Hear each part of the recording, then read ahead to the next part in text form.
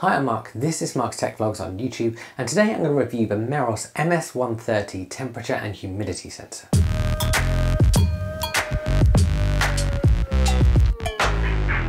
Now, Meross have been dipping their toe into the Matter world for a little while now, and they've so far done it with smart plugs and their presence sensor, which is fantastic, and a couple of other devices. And towards the end of last year, they released the MS130 alongside a Matter hub. The MS130 is a smart temperature and humidity sensor, but also with a light sensor built in. The new Matter hub is known as the MS450A. Now, I've been using these for the last month, and I'm going to combine this review together. That's because you do need this hub if you're picking up this device. And using a Meross Matter compatible device is probably going to be the only reason you'll pick up this hub. And I want to start off and talk about price. And Meross are one of my favourite smart home brands because they focus on creating Apple HomeKit compatible devices at a really good price. And this device is no different. If you pick up this with the sensor and the hub and a UK plug, it's going to cost you £35. You can also save an extra 10% using my voucher code below. This is a really good price considering it comes with a Matter compatible hub. So let's talk about spec. So the temperature and humidity sensor itself is battery powered. And it's powered by 4 AA batteries, which Meross say will last up to 4 years. Inside it is a 4th generation Swiss made high provision set of sensors. And whilst I can't accurately test these sensors, I can tell you that its measurements are similar to other devices I've got, such as the SwitchBot temperature and humidity sensors. It can operate between -20 and 60 degrees Celsius, and then also 1 to 99% humidity levels. It has a temperature accuracy of 0.1 degree and a humidity accuracy of 2%. Now, of course, that humidity operating temperature means it's not suitable for use in a bathroom. It also has a light level detector inside as well.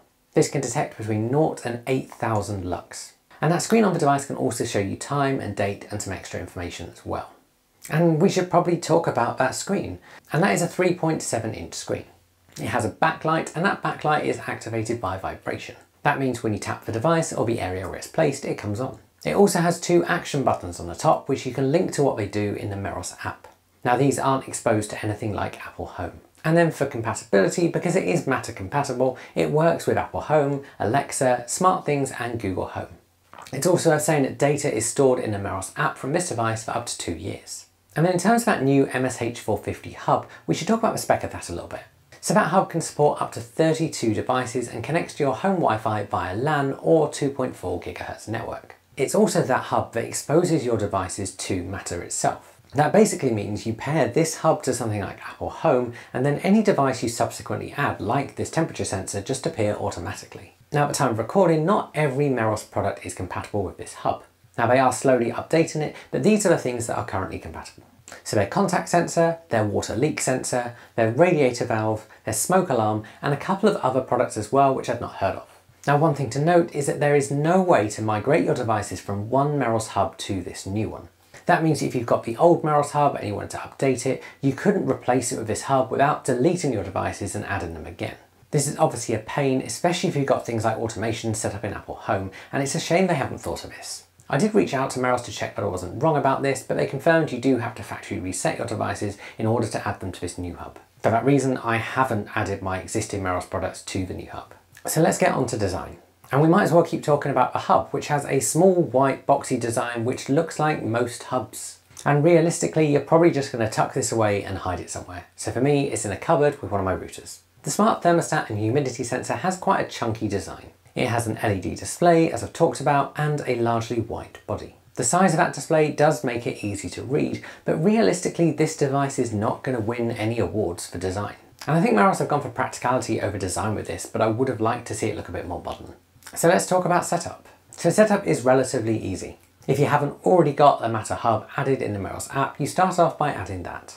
You do that by hitting plus and finding the actual device you want to add, so the temperature and humidity sensor. It will then talk you through adding a hub if you don't already have one. You'll also add that hub to your third-party app of choice, so for me, that's Apple Home. And as I said, once you've done that, any device you then add to the Meross app that pairs with this hub will just get automatically added to Apple Home. Now, during the setup process, I did find that it froze for me the first time and I had to restart the hub and do it again. The second time round, it worked fine.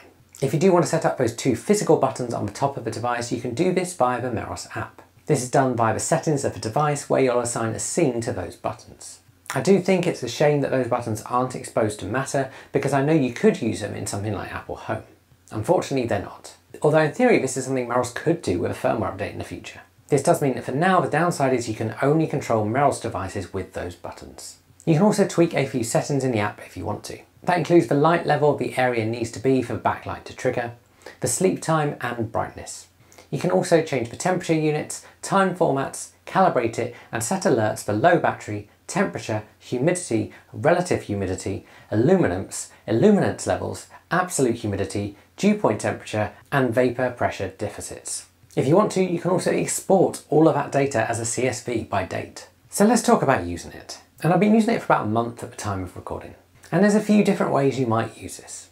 So firstly, you can just glance at the device and see those details at a glance. Secondly, you can view temperature, humidity and light levels in Apple Home. And then for more information like some of those other metrics I talked about, you can go into the Meross app. It's also here you can see history of this device as well. And of course, all of this data and exposure to Apple Home means you can tie it into automations and scenes. So perhaps you want to turn a light on automatically at a certain light level when people are at home. Or maybe you want to turn on a fan when the humidity level gets to a certain level. The other thing that's really useful is you can get notifications via the Meross app when the levels go above or below certain levels, and you can set these to what you want. Now I've had this in my loft, so I can get a notification if the humidity level gets too high up there, and that would help me know if there was a leak. And in using this, I've found that it's reliable, accurate, and it hasn't gone offline at all. And of course, with a massive 3-year battery, I'm hardly ever going to need to change those batteries. And when I do, I'll get a notification. So all in all, what's the verdict? So this device has a pretty affordable price and packs in 3 sensors. And it exposes all of those to Matter, so it's great to have all 3 of those in Apple's HomeKit. It also seems pretty accurate and has really good battery life. In my opinion, there's 2 main downsides. Firstly, it's the design, which I think just doesn't look great. Of course, for me, with it in my loft, that's not an issue, but if you're going to have it somewhere publicly displayed, that might bother you. And secondly, my issue is really with that hub, because I'd love for the hub to replace my existing Meross hub. However, in order to do that, I'd have to factory reset my Meross devices, add them to this new hub instead, and then set up all my automations in Apple Home again. And that's way too much faff for changing a hub. I hope this is something Meross can address in the future, but for now, that's the only way to do it. If you're just starting out though, this is going to be the hub you're going to want to future-proof your home if you're buying Meross products. I'll put links below to this device on both Amazon and on the Meross website, alongside a discount code I've got for the Meross website. They will go to Amazon or Meross in whichever country you're in, and they are affiliate links. That means if you make a purchase with one of those links, I'll get a very small cut of what you spend at no cost to yourself. This will help keep this channel going because this isn't my full-time job. I don't get paid to make these videos and I never take sponsored videos. If you've enjoyed this video, please give it a like because that also helps this channel out. Subscribe if you want to see more videos, comment down below if you've got any questions and I'll answer those for you, and I'll see you guys again soon.